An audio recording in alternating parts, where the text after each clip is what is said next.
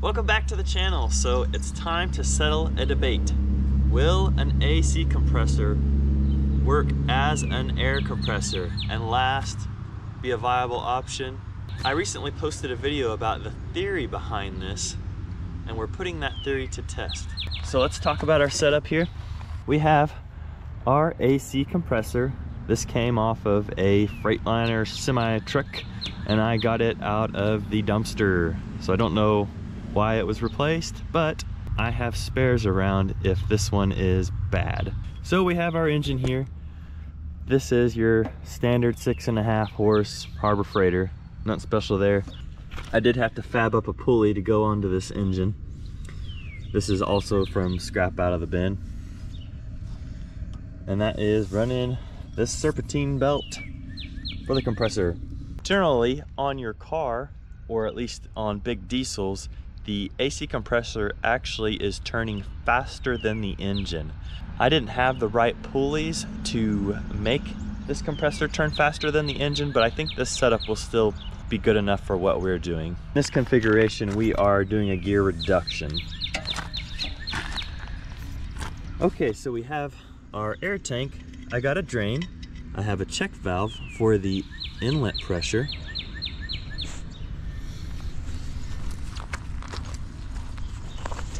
We have an air gauge. We have a pressure switch. So this switch here will kick the compressor off at 150 and engage the compressor clutch at 120. Quick coupler for air hose. We have a relay to do the heavy lifting.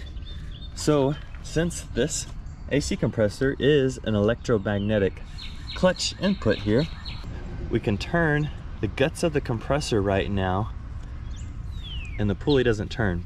So when the electromagnetic clutch engages, which I can flip this switch here, it is now engaged. So now we are in the driving configuration.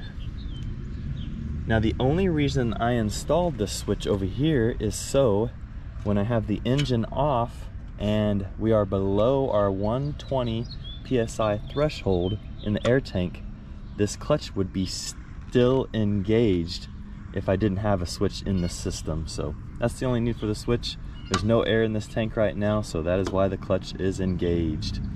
And of course we needed voltage to run this clutch, so I have a DeWalt battery and an adapter.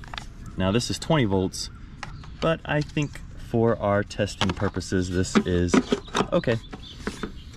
Pretty much all modern AC compressors cycle the oil throughout the system instead of the oil just being contained in the compressor, and that is kind of the hang up around using one of these, because if there's no oil in the compressor, it will burn up. And if you are not feeding any oil to the inside or do some kind of modification to the guts of this thing, you're gonna have some issues likely.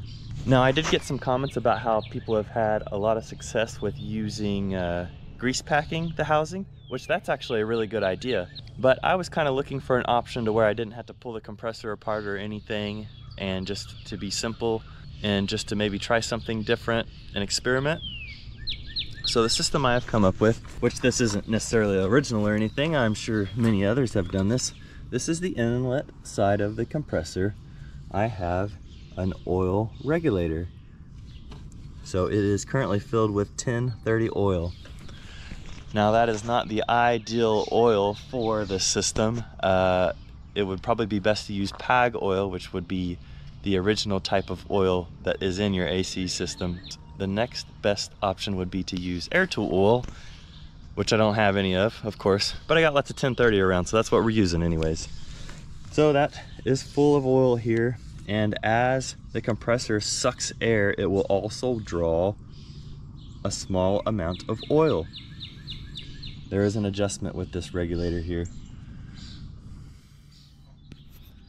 And on the inlet side of the regulator, I have an air filter installed, so we're not sucking nasty air. All right, so there's the relay, air pressure gauge. all the tidbits. Nothing too fancy there. Mounted to a broken board and a dolly that I dug out of the dumpster. Let's put this heat to use.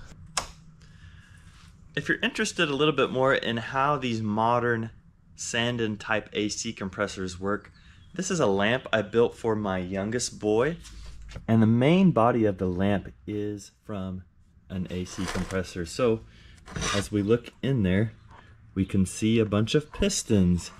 In this case, there are 5 bores. So there are pistons on the top, and if I turn it, you can see them move. There's a swash plate in the middle here. So that's pretty cool, but if you look, well, you can't really see on the back side too well, but there's also a piston on the underneath side. So 5 piston tops here, 5 piston tops on the bottom, and then there's some reed systems to help regulate the ins and outs.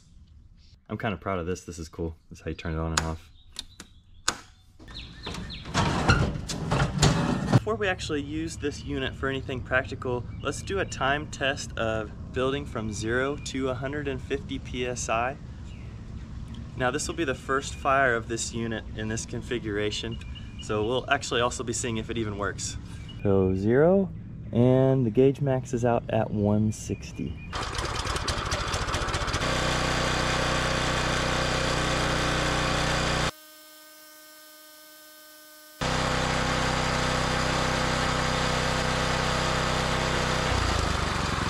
So that was pretty fast. So that was with the engine revved up to its max limit, probably 3,600 RPM. So right now I got it idled down. You can see the clutch is disengaged. Also, while it's running, I was watching this clear glass bowl here, and I could see that the engine is pulling a small amount of oil. Air leak from the drain valve. So first test, we're going to be framing upstairs in the shop.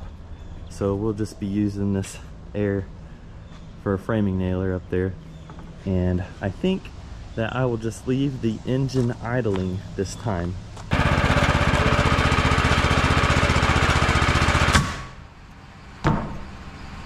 So we've been running this pretty hard for a while, and out of the blue the clutch kicked out, so it's not engaging currently. And what I think is what has happened on the back side of this compressor, what I thought was an overpressure switch to limit the max pressure that the compressor can build before cutting out the clutch. I think this is actually a temperature sensor. So this compressor did get kind of warm, so I think this sensor kicked out the clutch. So we're gonna let it sit a little bit and then get back to using it.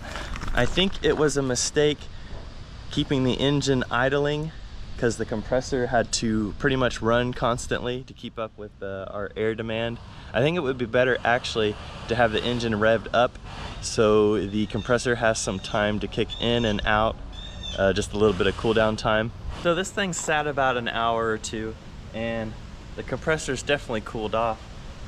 I think it was the temperature switch, because I can now engage power and the clutch locks up. So since that temperature switch is in line with the clutch, it kicked it out on its own, which is a good thing. It probably kept this thing from burning itself up. So I do think that I have the oil turned up too much. We did notice while we were using our air tools that we got a lot of just oil smell in the air. So I do have that adjustment, and I'm gonna turn it down. So I don't see any noticeable drop in the oil level. So it's being pretty frugal.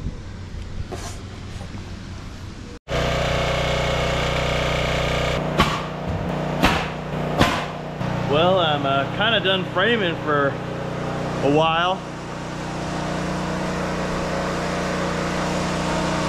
Compressor's still going strong, so we're gonna have to up the ante. Now I've got a real test planned for this thing.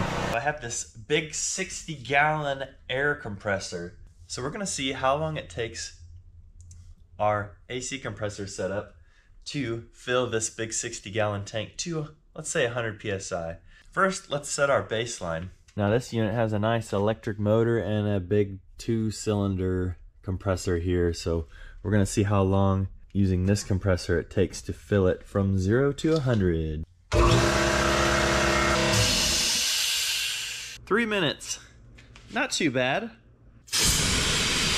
Our unit plumbed into that big air tank. Now, this is a little bit unfair because this time we'll be filling the whole shop air system and the air tank. So I have went ahead and bypassed the temperature shutoff switch on the back of the compressor.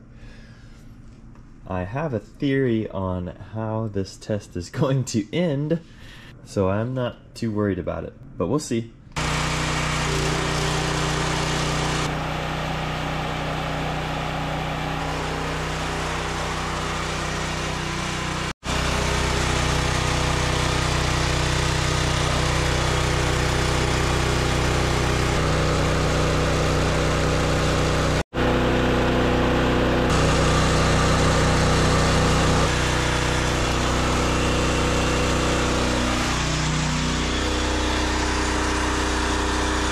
Just as I was turning it off, the airline for the discharge blew. So you probably shouldn't use these nylon airlines for the discharge because even on a normal setup, these lines tend to get pretty hot. But that's funny that we just made our pressure and it blew. So that took a whopping 16 minutes to fill that 60-gallon air tank. Now that's not too impressive. Now, to be fair, compared to our baseline, we did fill the whole shop air system as well as our tank on our unit. So we could probably deduct a couple minutes, but I still can't say I would recommend the AC compressor as your main shop compressor.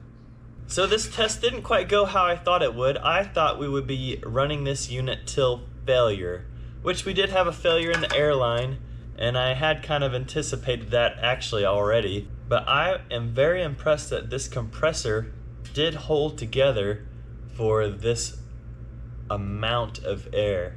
So some final notes on if you're planning on building a setup like this or converting your car, buggy, off-road rig, AC compressor to air compressor.